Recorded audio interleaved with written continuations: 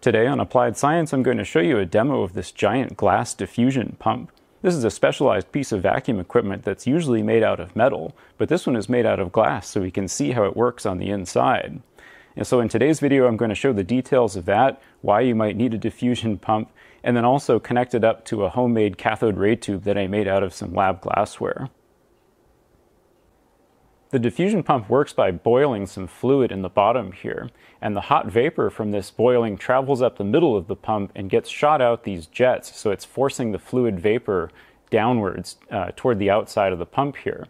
And the way this works is it pushes the gas molecules out, so the input is actually at the top here, where we want the best vacuum to be, and the output is over here, where the ends of all of these vapor jets are.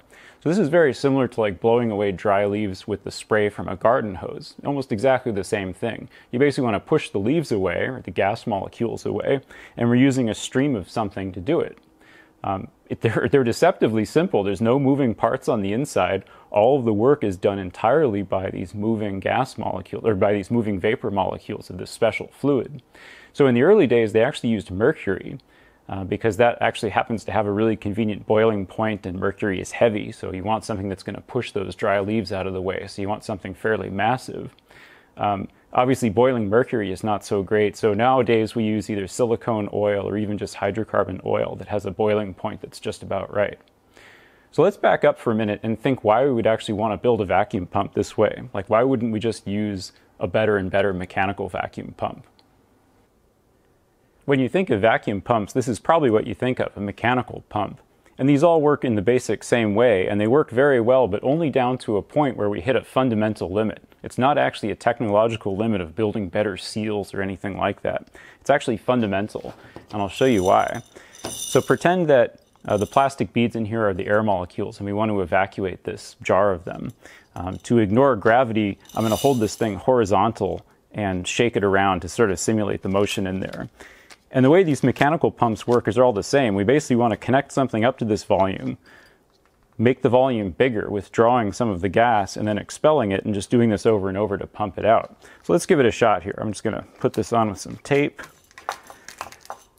And to ignore gravity, I'm just going to hold this horizontal. Obviously, we can't tip it like this because that's cheating. We're using gravity.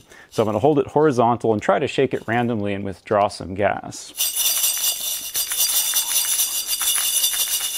So as you can see, not surprisingly, we got some in, so we can, disconnect from that, and those are the gas molecules that we got out. Now, let's try this again, but only have one gas molecule in here.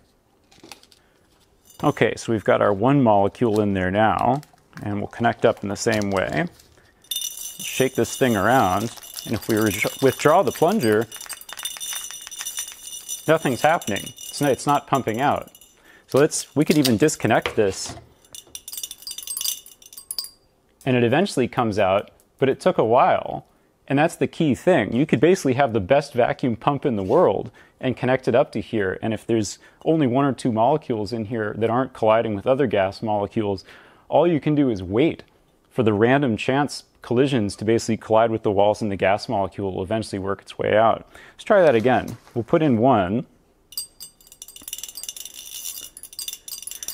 I am trying to shake it randomly, and it takes a while, but it eventually comes out. So when you're dealing with super low pressures, all you can do is actually wait for the gas molecules to bounce their way out. And then your vacuum pump actually becomes like a collector. Like, you basically wait for the molecule to come in, and then the only thing you can do is trap it or push it out.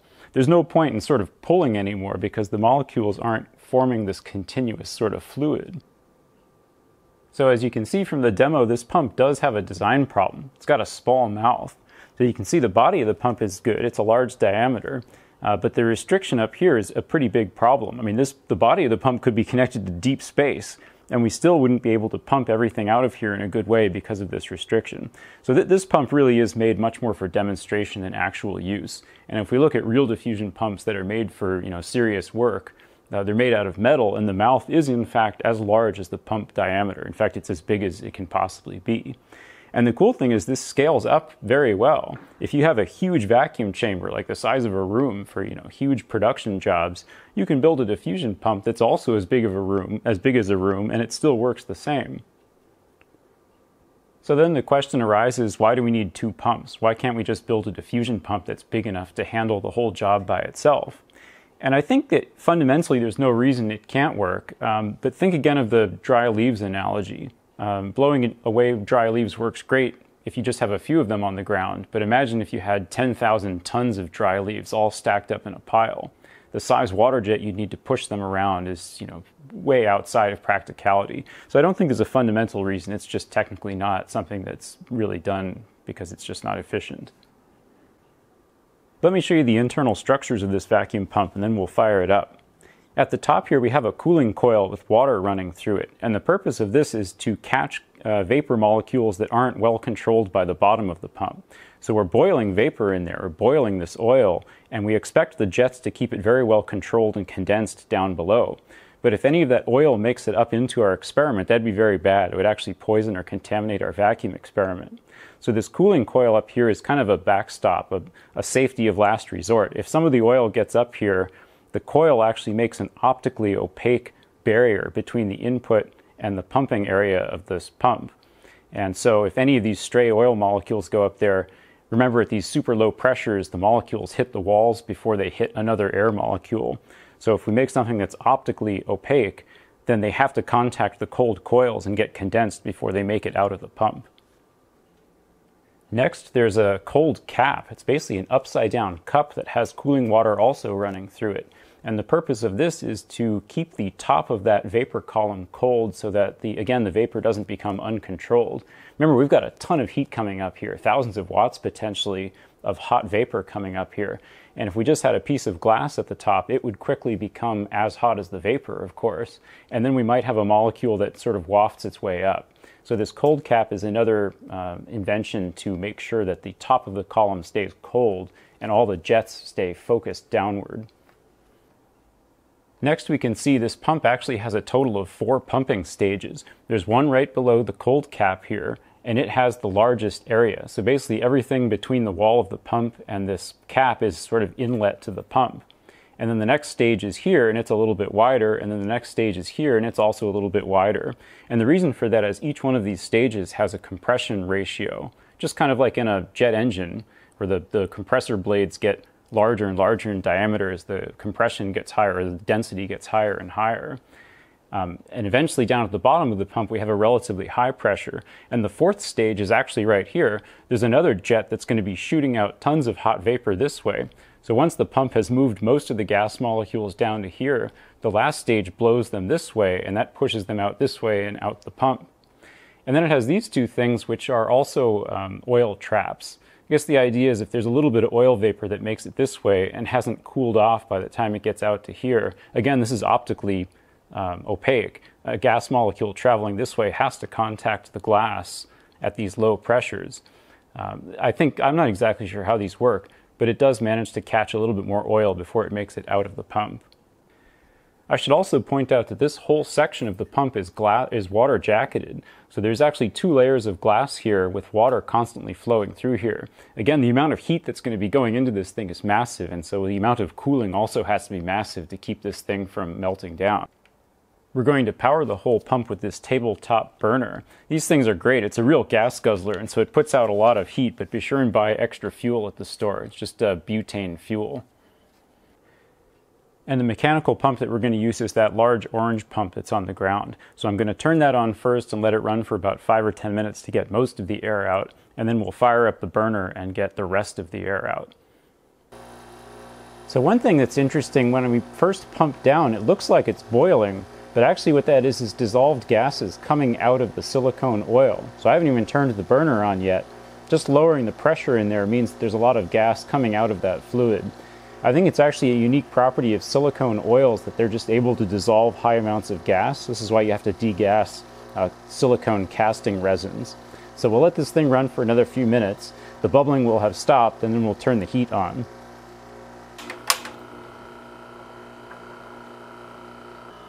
While this thing is warming up, I have another funny story about this pump.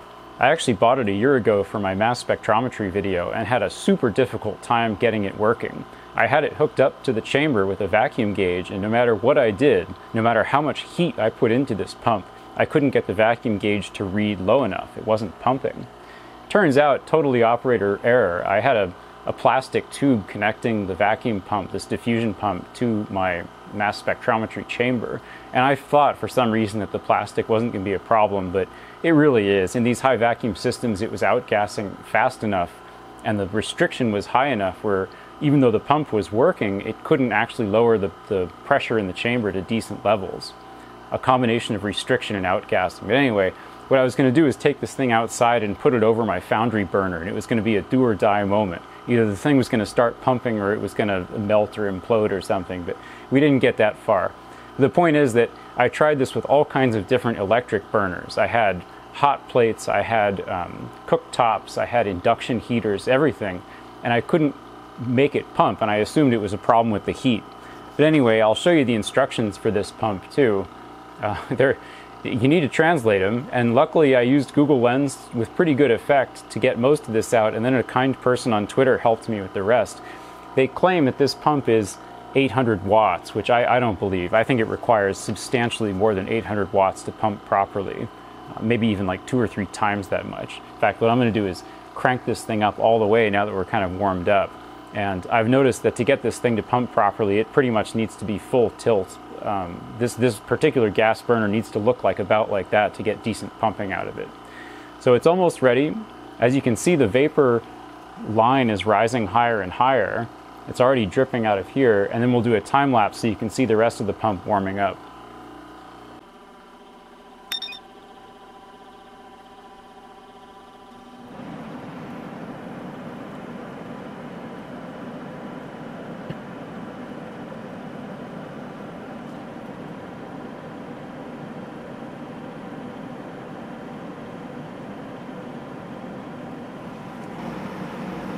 So you can see the last jet is almost working.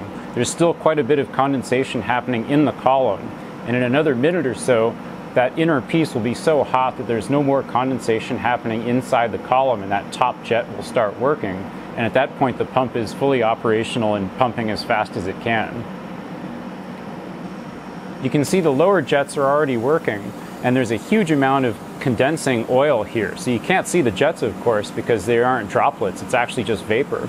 But as soon as the vapor hits this cold wall, which is kept cold by the flowing water, it turns back into liquid oil and drips back down to the bottom, which is what this fluid is here.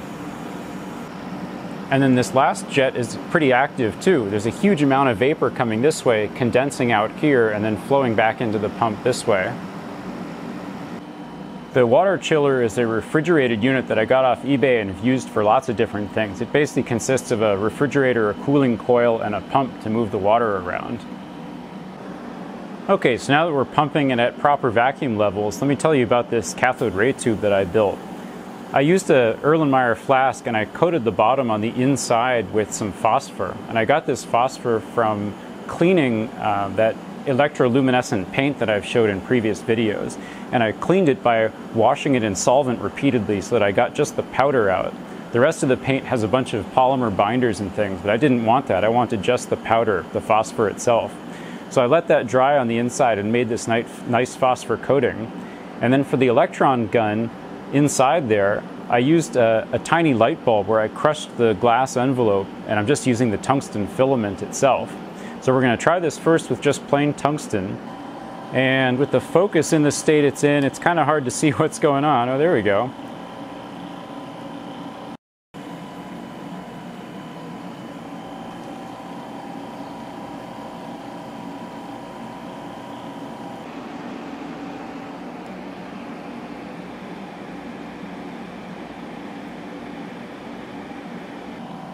I'm driving those deflection coils with a signal generator and my audio amplifier to power those coils. And I wound the coils to be about, 6 or 8 ohms or something pretty close to a speaker.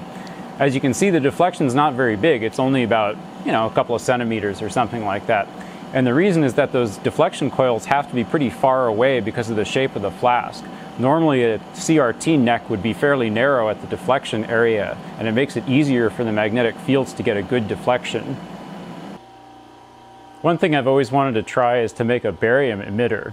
So I mentioned that we're using pure tungsten here, and I basically just took a light bulb and crushed the glass envelope, and we're using the tungsten filament directly to boil electrons off. But as it turns out, tungsten is a pretty lousy emitter of electrons. Barium is much better. And so what we're going to do is put some of this, which looks like bacon on there, but it's actually barium carbonate, and heat it up in vacuum. And what will happen is some of that barium carbonate becomes barium oxide.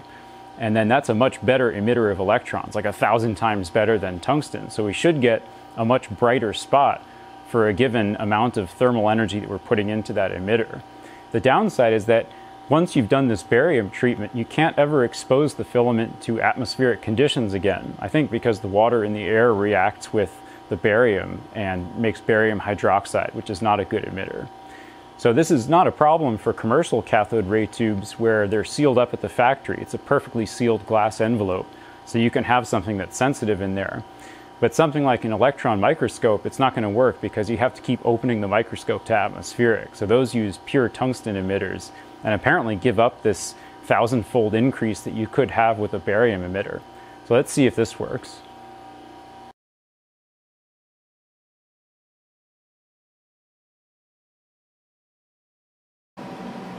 The filament burned out, so I'm going to try it again.